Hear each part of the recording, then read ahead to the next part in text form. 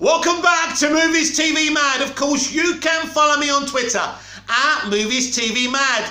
And this is actually the DCEU Daily and titled They Hated Batman vs Superman because it dared to be different. I apologise because what I did was upload today's Doctor Who Daily twice. And in one of those versions of those videos, I titled it the DCEU Daily. So I apologise if you clicked on that video expecting a half-an-hour edition of today's DCEU Daily and you got Doctor Who, something you're probably not interested in because you came in for today's latest edition of the DCEU Daily. Anyway, we are here to talk about how they hated Batman vs Superman because it dared to be different.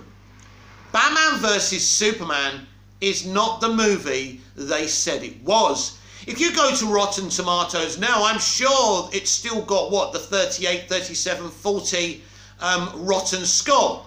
And you think about it, right? And you compare it to other films in the comic book movie genre, and you think, well, wait a minute, Birds of Prey and the fantabulous emancipation of one Harley Quinn has probably got it's probably got a fresh rating, while BVS has got a rotten rating, and you think to yourself, how is this actually possible? Well, one thing you should know if you've never been on Rotten Tomatoes before, it's an aggregate score. It's not a fair way to measure a film. Now, my advice to you is not to judge what you should and should not see in the cinema by Rotten Tomatoes. There's only one way to figure out what you want to see. Watch the marketing, watch the trailers, and decide if you want to see it. So Batman vs Superman was literally hated because it dared to be different. This is an epic, expansive experience. Actually, a lot like the Dune movie. But with the Dune movie, people got what they saw on the tin. Batman vs Superman, you know, is an interesting film in terms of the marketing was kind of framed and titled Who Will Win? That's not what the film is about. Batman vs Superman, literally, Batman and Superman fight for about 9 minutes of that movie. Now that is actually a long time in film time. It is, it's actually kind of a very long fight. It doesn't feel long, and 9 minutes in real time isn't a long time, of course, but it's a long fight, it's an epic fight, and it works for what they wanted to do. The reason it's called Batman vs Superman, and apparently Chris Terrio and Zack Snyder didn't really want to call it that. Let's be clear here. The title of the movie wasn't the problem. The title of the movie wasn't the reason that a lot of critics and a lot of people hated this movie. It just wasn't what it said on the tin. Because all the trailers tried to frame it as mainly being, you know, a physical fight, you know, between Batman and Superman. But in fact, this is actually a little bit of a psychological thriller, you know, with Batman versus Superman. It is. Those two characters for most of the film don't like each other. But it's not just the fight that justifies the title Batman versus Superman. The Dawn of Justice, it's the dawn of the Justice League. You know, it's Superman's death that starts Batfleck on the course to putting together the Justice League. That's the whole point of that title. I personally think it's a great title. The only thing that pissed me off about that title when I first heard it was that Superman's name was after Batman's. That will never do. Naughty, naughty, naughty. And some people say that it's more Batman's movie than Superman's movie. This is not true. It is equally their movie. And I will debate and argue with that with anyone to, you know, I'm blue in the tooth. I'm sorry. It's not a Batman movie. It's a Batman movie and a Superman movie. And I think they both get equal screen time. Maybe I'm wrong. I've never measured it. But in terms of the narrative, it's both of their damn movie. So why did the people who hate this movie hate this movie? Well, number one, it was the marketing, as I've already mentioned. It did make it look like this was going to be a popcorn chomping movie. It was nothing of the sort. It's an immersive experience. And there's a lot of dialogue. I mean, even I was shocked when I first went and saw the theatrical version in the movie theatre. I kind of was expecting the words Batman and Superman, Batman v Superman, Dawn of Justice to be in bold letters. But there's this little piano music. And the words are very small. And I think, this is the kind of thing they do in indie movies, because Batman versus Superman is probably the most expensive indie movie ever made. It's made in the style of indie movies because Zack Snyder comes from, historically, his origins in, being a creative was from adverts and kind of indie. That's where he came from. So that was interesting. I didn't hate that, by the way. I just found it interesting. And we have this really immersive experience at the beginning of the film where we see, Bruce Wayne as a child, burying his parents and running away and falling underground. All of that. The beautiful live music is brilliant. It really works for me. But if I thought that was awesome, then we get to see Batman's perspective of the Battle of Metropolis. That is genius. Why is that genius? Because it means the film takes off of where the other film literally left off. And that's a really good idea. Think about the Snyderverse. Man of Steel from BVS. We kind of continue straight off the bat. And then we pretty much start, David Ayer's Suicide Squad, when it's not really his Suicide Squad, but you know what I mean. Where we get Amanda Waller saying those beautiful lines. Superman changed the world when he flew across the sky. He changed it again when he didn't. Makes the hairs on the back of my neck stand up every time. And then we get Zack Snyder's Justice League Snyder Cut, where the film fucking begins with, Superman screaming. And, and him and Doomsday killing each other. But this time we get to see a close-up cam shot of the other characters' reactions, seeing him die and sacrificing himself for them. We see Lois's reaction, we see Batfleck's reaction, and we see Wonder Woman's reaction. It's great from Snyder, and that moment is a great way to open it. So his trilogy, well, it's not really a trilogy, but it's all where we got at this moment, and who knows, probably all we're going to get. Hopefully not, but who knows. So each of his films jumps off from the other. So you look at the MCU, which is interconnected, but no one's ever done interconnection like that. So it's brilliant. So I think when the mainstream audience came into Batman versus Superman, because the problem is with the modern day audience, they don't have, huge concentration levels. So we saw a movie with a lot of action, seeing kind of Batfleck's or Bruce Wayne's, perception of the Battle of Metropolis. But then we get a lot of dialogue from Lex Luthor and other characters. And then we actually go to the Middle East or wherever it is, when we see, when we see the terrorists and Superman being set up by Luthor and his goon. So that's kind of exciting. But after that, we get a lot of dialogue. Now, when I saw this dialogue at first, I thought, wow, this is a really great kind of indie-type character-driven movie. This is going to be good. I liked what I saw. I was kind of stunned to my core what we were getting, because I didn't expect this. I didn't expect this because I was sucked in by the marketing. And why shouldn't I be? The marketing lied about what type of film it was going to be. Problem number one, because Warner Brothers was scared of the movie. But I've mentioned this before. When they marketed Logan, Fox were very honest about the kind of film it was going to be. And that's the film that actually Logan fans, Wolverine fans wanted. So it's brilliant.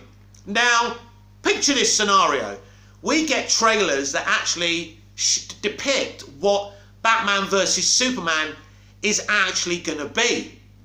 I think not as many people would have hated it, if any. Now, we know there is a preconceived idea of Snyder. Snyder's been hated by comic book fans and the mainstream audience for a long time, since Watchmen. They loved him with 300, hated him for Watchmen. I think Watchmen is another fantastic, immersive experience. I've only seen it once though, but it's a great movie. I mean, Snyder only makes great movies. Let's be absolutely clear. From my point of view, I'm not speaking for you or anyone else, but me. So, what were the things that they hated about BVS? Listen, be clear, let's be clear. They hated it because it was different. They said it took itself too seriously and it was too dark. How can a movie be too dark? How can a movie take itself seriously? What does that mean? It takes itself too seriously. Well, I will explain to you the situation. Right, they had seen a bunch of MCU movies from 2008 to 2016. So they decided that this was the way to do comic book movies. So when Snyder had a more serious tone to the Man of Steel sequel, they didn't like it. They wanted gags. They wanted the chewing gum that ran out of flavour quickly. And that's how I describe the MCU and modern blockbuster movie making. It personally doesn't, it doesn't cater to my tastes, but the younger generation love it. And so this is one of the reasons they don't like Batman vs Superman. But Batman vs Superman, like it or not, and I like it and I love it, is a cult classic. How many MCU movies are now cult classics? Iron Man 2. And let's talk about Iron Man 2. Iron Man 2 is the MCU's BVS. It's its second movie. Iron Man 2 is one of the worst CBMs ever made. And Batman vs Superman, the sequel to one of the best CBMs ever made, Man of Steel, is acres and leaps and bounds better than Iron Man 2. But that wouldn't be too hard. It's a great movie. We had a better second movie for our franchise than they had with theirs, because everyone likes the first Iron Man, loves it. Not many people like Iron Man 2 or The Incredible Hulk. I do, or Thor, or those movies, those early sequels to Iron Man. Feige was still kind of making it all interconnected and stuff, which people were enjoying, but the MCU only became successful when people saw Joss Whedon's Avengers. Before that, people were going for Feige like DC fans were going for Snyder. So people, or the company, were patient with Feige because they knew behind the scenes he was working very hard to iron out the kinks. Snyder didn't see any kinks, and I agree with him. It was his vision to have a dark, compelling, serious gods and monsters take, gods and legends take on these DC characters. And ultimately, a lot of the graphic novels are like that. Not all of them, but a lot of them are. Snyder has a certain way of making movies. Now, for me and many of us, it worked. And let's not forget that critics don't actually, they don't have any experience of being on a set writing a movie. There's some people like John Campea who used to work in the industry, but he's just he failed in the industry, and that's why he's got a YouTube channel now. Now, I have been to Hollywood. I spent 6 months there. I'm developing the first English-speaking dramas here on Cypriot TV. I write, direct and star in my own plays here in Cyprus. So I know a lot about what goes into creating something. No, I'm not a Hollywood legend or a superstar or famous apart from here in Cyprus. But the point is, I understand what it takes to make a film. So these people who vote films up or vote them down have no idea what makes a great movie. And the point I'm making is that so many different movies make great movies. You don't demand that a DC film is like an MCU film. That's ludicrous, and that's why they hated it. I mean, let's look at the hate that Chloe Zhao's, am I saying her name right? Let's just call her Chloe. Chloe's Eternals movie is getting. These are the people who shill the chewing gum MCU movies that runs out of flavour quickly. But when someone actually makes an immersive experience, which is what the Eternals is. Now, I've had the huge privilege of watching it early. A lot of you are still waiting to see it. But I saw it and I enjoyed it. It has flaws. Most of those flaws, I believe, are because of Kevin Feige's insistence of force-feeding humour in there and trying to lead in to the other movies and extending the arc for that phase. And I think that's the problem with Eternals, and the rest of it, which is mostly Chloe, has made a beautiful movie and it works. Now, I know some people are put out because some of the characters have been swapped around in terms of, LGBTQ characters, and I know people are triggered by that. Personally, things like that don't trigger me. Now, I understand the industry try and weaponize these things, and I understand why maybe you're a bit angry and thinking, hang on a minute, why can't we create an original superhero team that's transgender, gay, part of the LGBTQ community. Why can't we do that? Why do we have to take iconic, legendary characters and change how they identify? And I agree with that. But this is what the industry does. It weaponizes these things, and it uses the LGBTQ community, minorities and women to do it. They're weaponizing these people. And then when there's a bit of blowback, because the blowback usually isn't that people are transphobic or homophobic. The blowback is that people have been reading these characters all of their lives and you've changed them. That's where the anger comes from. Not hate for these communities, but the media and the studios switch it up to make it look like you are a transphobe, that you are homophobic. And I know that most of you that are kind of frustrated about Eternals and what they've done with it is nothing to do with hate to these groups of people. But of course, I understand how it works. But anyway, you know, basically Chloe Zhao's, I think that's how you say her name, but Chloe Zhao's Eternals is a very different movie. It's unlike any MCU movie you will ever see. There's not as much action. People have complained about the action. It's very character driven. It's very dialogue driven, a lot like BVS. So the critics have decided to vote it down. These are the reasons they're voting it down. Because it has too much story in the first act. And they've got too many characters. I don't think that's a justification for voting a movie down. Are you that, I think I've discussed this the other day, that are you that dumb that you can't take lots of story beats and threads? You know, they're called the Eternals, so they're immortal. So you need to do the flashbacks to hundreds and thousands of years in the past.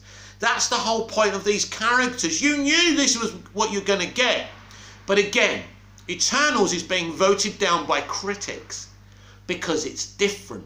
Batman vs Superman Dawn of Justice was voted down because it was different. Because they wanted that movie to be a mini pre-Justice League movie with bright colours, gags, and maybe Batman and Superman having a little bit of tete-a-tete, you know, but no big deal. What Batman vs Superman actually is commentary in the world we live in today. Some, you know, people hate what they don't understand. This is what Kevin Costner's Jonathan Kent tells his own son Clark Kent when he's a young boy in Man of Steel. That's what Batman vs Superman is. That people hate what they don't understand. I'm not saying that people who didn't like this movie are thick or stupid. What I'm indeed saying is that instead of kind of looking at the film and saying, well, this is different, this is not what we got in the marketing, but this is an interesting take. This is great setup. But what this film does and what Zack did in his DCEU movies was focus on each film, but still lead into what his big plans were. It's all there. All you have to do is focus on the movies, all three of them indeed, where he was headed. You know, he deconstructs Superman and Batman, but he reconstructs them. And they pretty much reconstructed by the end of BVS, but in his Snyder Cut, in his Justice League movie, he totally reconstructs Batman. He's positive now, he believes in faith, and Superman isn't completely reconstructed. No, because in the second Justice League, we were going to basically be focused on the nightmare future where he's corrupted by the anti-life equation and Darkseid. But in the third movie, he was going to be redeemed and reconstructed totally, and he was going to lead a meta-human army against Darkseid and the new gods. That's beautiful. And this all fell away, and this triggered the public because they didn't have the nuance, the vision, and the patience to be patient with this film series. Because the films are great. Please believe me, they're great. Yes, from my point of view, but they're great movies. And as I say, you know, especially BVS. BVS is now a cult classic.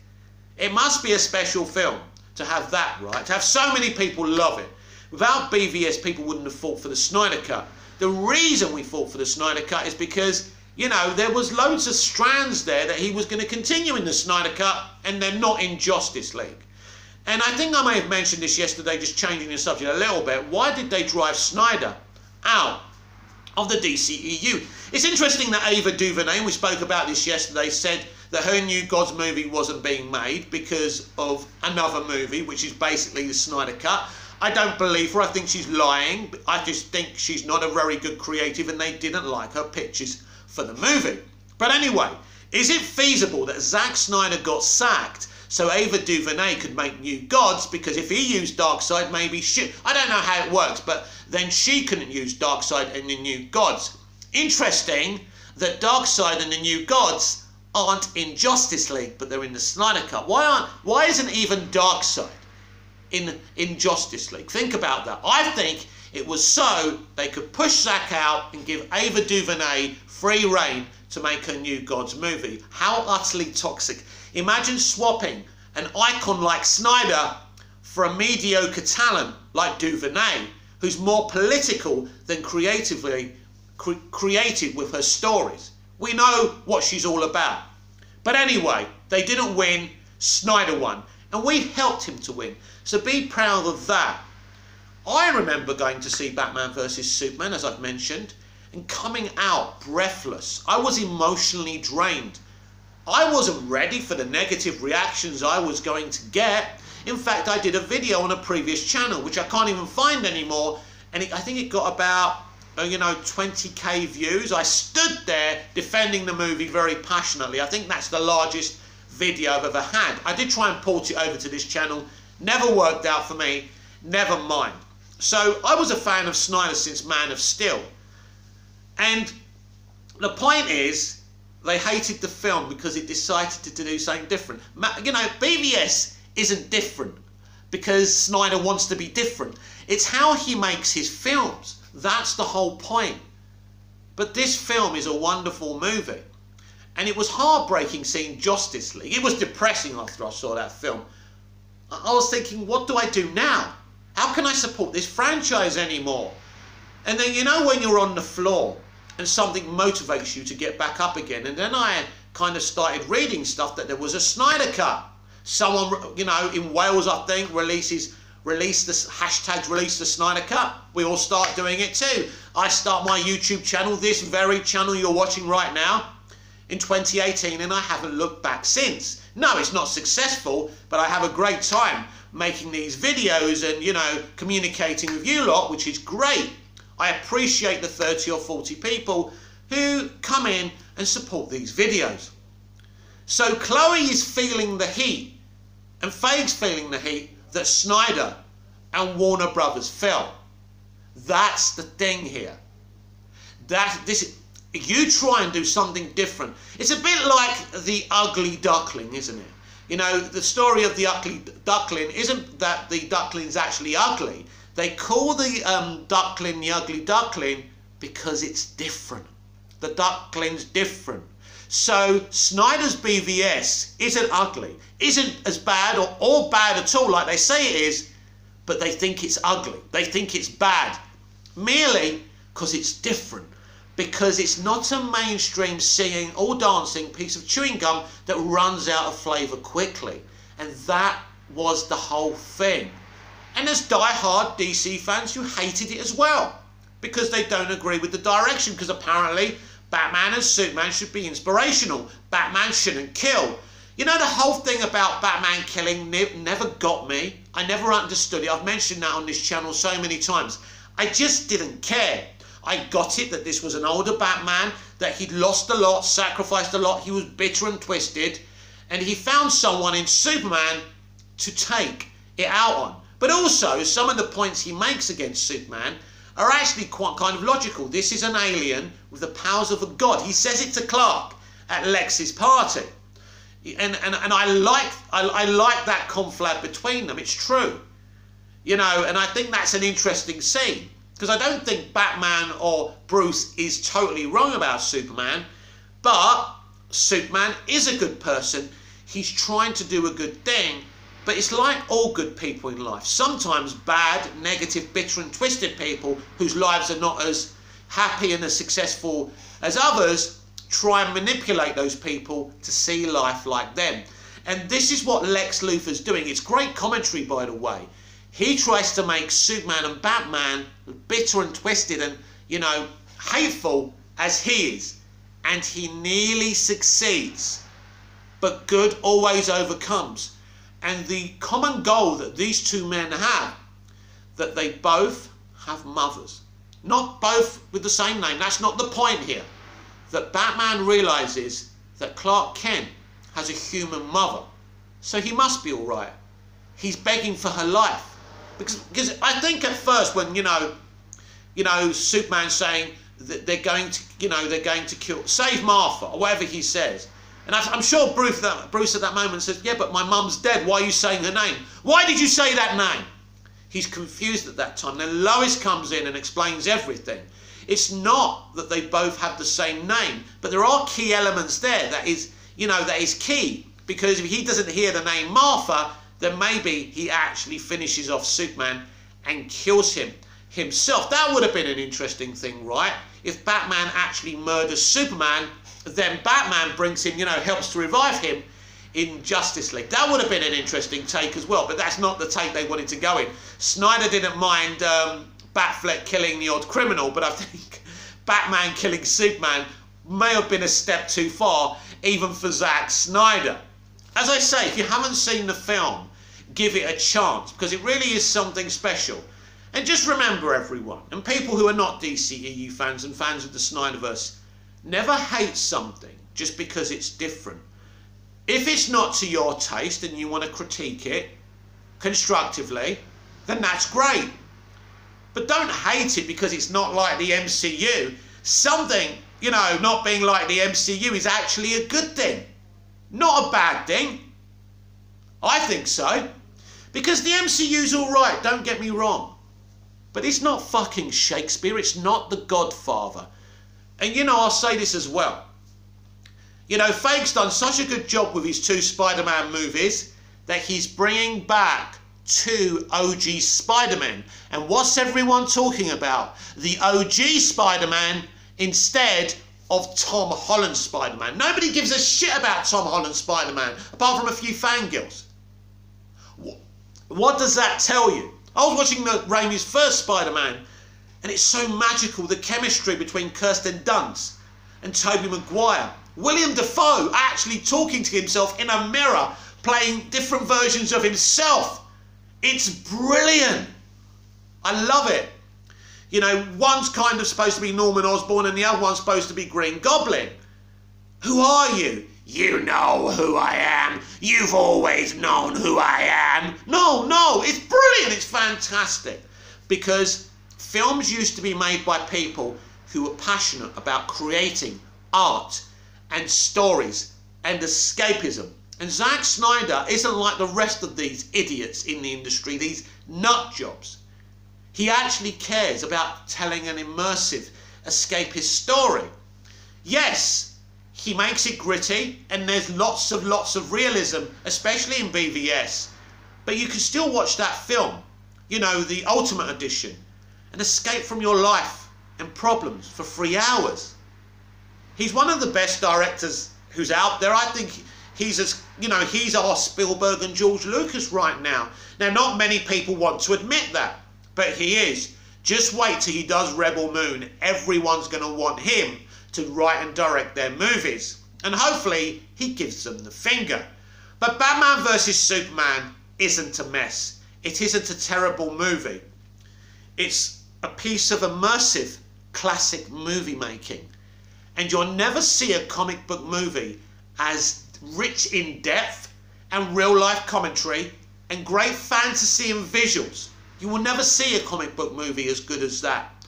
This is about a director really going the extra mile. I mean, a great example of that is the nightmare sequence in BVS, which none of us really knew, because it comes in out of context, and the mainstream audience are like already, what's this? This doesn't make no sense. And the critics, this is crap. What are you doing here? You knew he was making a Justice League movie. All you had to do is wait for the Justice League movie to put it so everything's in context. But you didn't want to do that. So ultimately, the critics and the mainstream audience destroyed the Snyderverse. And it's sad, isn't it? Because the people who love it lost it. But at least we'll always have those 3 movies, which I always tell you guys, which makes things really, really special. And Batman vs Superman was a time when Warner Brothers just said to a director, do what you want. Now, they got scared, admittedly, even cut half an hour of that movie, but that's still Zack's movie. It's just missing that half an hour, that vital half an hour, admittedly, but ultimately, the drop-offs in the second and third week convinced them that he needed to show his movie. Thank God for that. But then we had to get another extended edition with the Snyder Cut because they did worse this time. And it's all about fear, everyone. Because it is DC versus Marvel in live action. And Warner Brothers want to make more money. They want the DC extended live action universe to be the best and the most loved. And that means catering to the mainstream audience. It also means sacrificing a storyteller's vision. And that's not right. And that's not fair. What I'm hoping to see in the future of this multiverse strategy, that we can get chewing gum, popcorn chomping movies, but we can also get films like Snyder's vision for these DC characters and DC universes. This has been the DCEU Daily. I'm Mick, your host with the most. Just ask your girlfriends and your wives. Please like, share, comment, especially subscribe. So important. Spread the word. Smash the notification bell so you never miss this perfection. And I'll be back tomorrow with even more DCEU Daily. Now, again, I apologise that I uploaded the same Doctor Who video twice, and one of those videos had the DCEU Daily on them. I was not trying to clickbait you. I genuinely thought that was the video I was giving you. So be a little bit forgiving. Everyone makes mistakes, and I'll be back tomorrow with more DCEU Daily. Until then, goodbye.